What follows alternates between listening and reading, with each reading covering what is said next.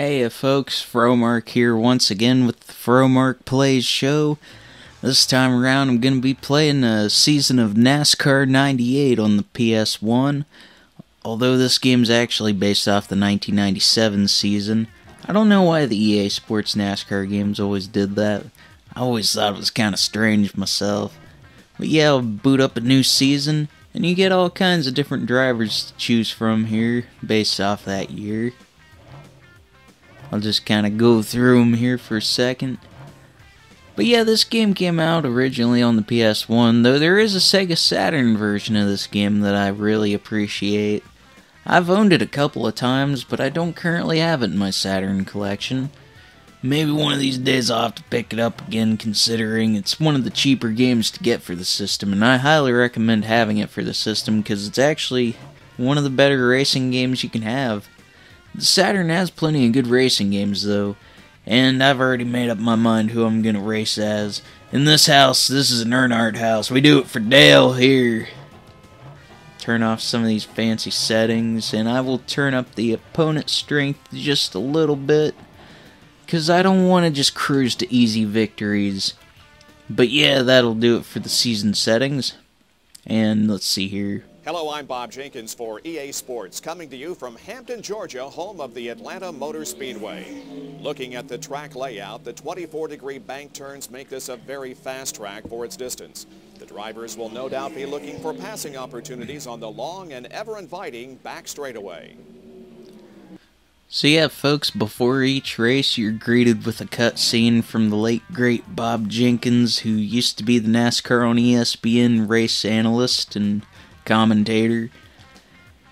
And yeah, I miss the good old days of NASCAR on ESPN. It was Bob Jenkins and Benny Parsons, and those were the good days. But I mean, anyways, let's see here. We got some Atlanta Motor Speedway going on. And this is actually the only game in the EA Sports NASCAR series that has the original Atlanta layout. The OG configuration. Which I've always been fond of this one, though they stopped using it after the 97 season. Which was actually really... it put on some pretty good races, especially in that last year. And there was this one race in Atlanta 97 where a dude hits a wall there, and the car just explodes pretty much. Like the gas tank rips out of it. I mean, he walked away okay, but it was a gnarly looking crash. Ooh, it looks like I'm going to be starting fourth. Not bad, that's pretty close to the front. I think I'll be able to get something pretty good out of this race. And yeah, there's only 24 cars on the track at a time. Not too bad, honestly. That's a pretty fair amount of competition. Although the max back in those days was 42, 43 cars. So there's a lot of drivers missing from this game, of course. But overall, it's not too big of a deal. The only time it really bothers me is in NASCAR 2000 on the PS1, where there's only like 16 cars on track, and then they brought it back up to 18 cars for 2001, that game, but as far as all the NASCAR PS1 games go, I would say 98 and 99 and 2001 are the best. The thing I don't like about 2001, though, other than the low car count, is that every game after it for the PS1 is pretty much the same game, just copy-pasted with different paint schemes. Which is kind of lame, but I mean, by that point they were already making NASCAR games for the Xbox and the PS2, so the PS1 games were probably an afterthought. But yeah, I had the lead there for a second. I lost it pretty quickly. Now, despite that blue gauge that tells you drafting, your draft is pretty much worthless in this game. Also, I'm going to turn the music off because despite how much I really like Molly Hatchet's Flirting with Disaster, I don't want YouTube to come after me with their copyright stuff. Because that's never a fun time. But yeah, the draft is worthless in this game. You make most of your speed up in the corners, because you can't really... It's hard to pass cars on the straightaway in this game. Also, one thing to note is that you've got to be really careful going into the turns, because the more you skid, the more likely your car is to just randomly break loose on you, and if it breaks loose, you're screwed. Because you can't really do anything until you hit the wall, and that's all fine and good, I guess. Ooh, looks like Jeff Gordon's gonna lead this lap. Which, name a better combination than Jeff Gordon in late 90s NASCAR. I mean, that dude was winning more races than anybody else, it seemed. Like, I go back and watch a lot of those old races on YouTube, and it's like, this guy won most of them. It was pretty much between him and Mark Martin for a long time. Which, Dale Earnhardt, he was still winning races around this time. It was just... There was a bit of a slump, though, through 97, which he then broke by winning the 98 500, the Daytona 500, but, like, then he went winless again for, like, another year. But I should be able to get some wins for him in NASCAR 98 here. But yeah, as far as the NASCAR PS1 games go, I would easily say NASCAR 99's the best. And I will probably do a playthrough of that soon. I'll most likely try to record that off the PS2 I've got. So I'll need to get the proper HD hookups to do that. Because I'm recording this one off my PS3, and it runs NASCAR 98 just fine.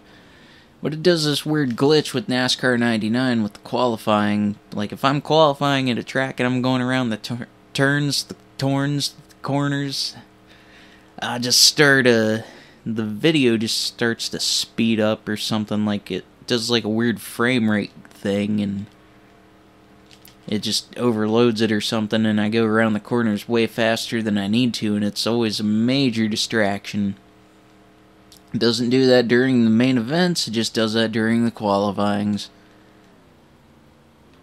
Yeah, I've got the leaders in my sight. It looks like I'm going to do pretty good at this one. Normally, I have a tough time in Atlanta because in most of my playthroughs in my spare time, it seems like the car's always breaking loose from me.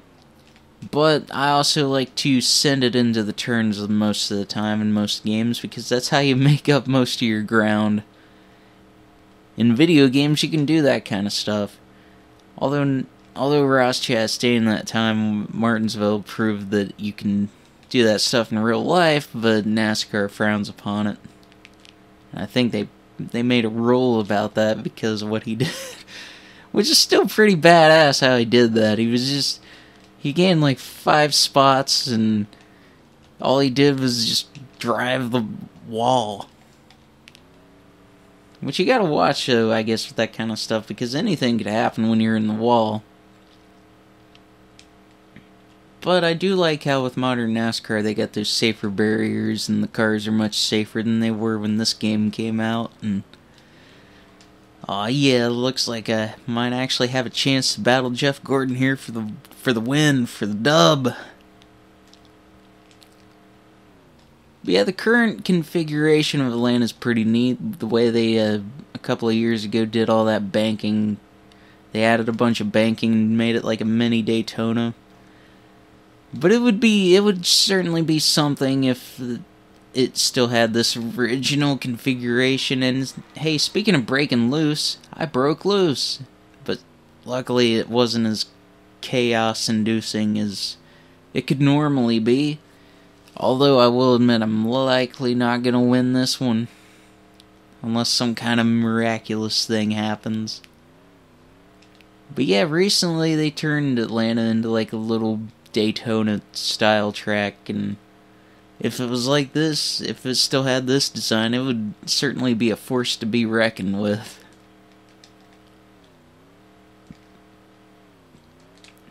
But yeah, the first NASCAR game I remember playing was NASCAR 99.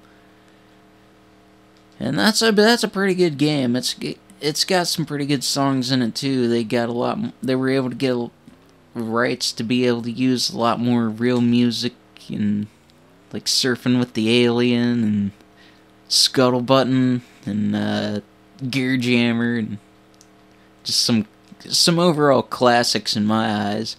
Honestly, Surfing with the Alien is one of the best pieces of instrumental rock I've ever heard in my entire life. The first time I heard that, old Joe Satriani going AWOL on the guitar there, or maybe not AWOL, but ape, just going crazy on it, man.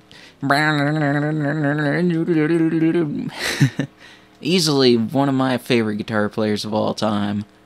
Cause I've never heard anything quite like it. I mean, there's some pretty good guitar players out there, but I don't think I could ever do anything as good as he does. Now I'm actually going to see him in concert. He's opening for Sammy Hagar in a few months, so I'm really looking forward to that.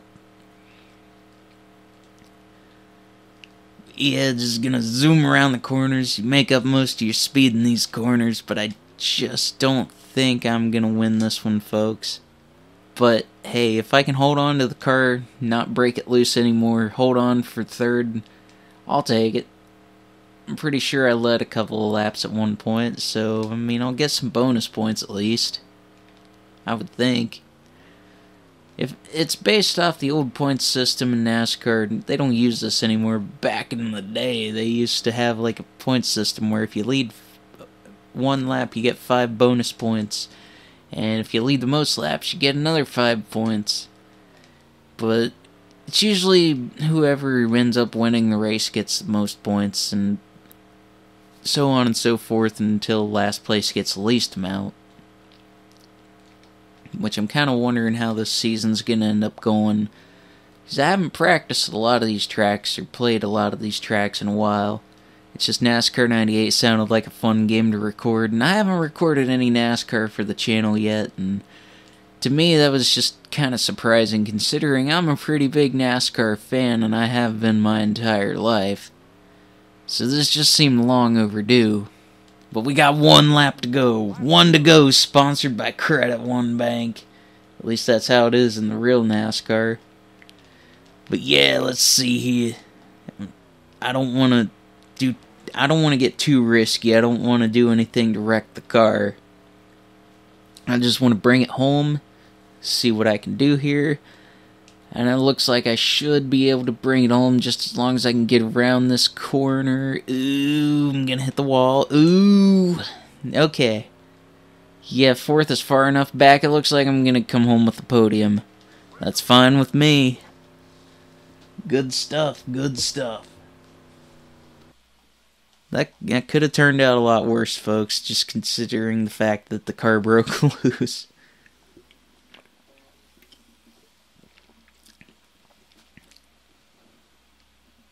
And there's the rest of your results. And currently 3rd in points, just 10 points back. And just flip through the rest of these, see how everybody else is doing. And 19th place has minus 69. Nice. So yeah, it looks like the next track on the schedule is Belmont. You mean like Simon Belmont from the Castlevania game? That would be neat. But I think that's all the time I got for this part, folks. I'm going to go ahead and end it here. And I'll save the season, and I will see you in part 2.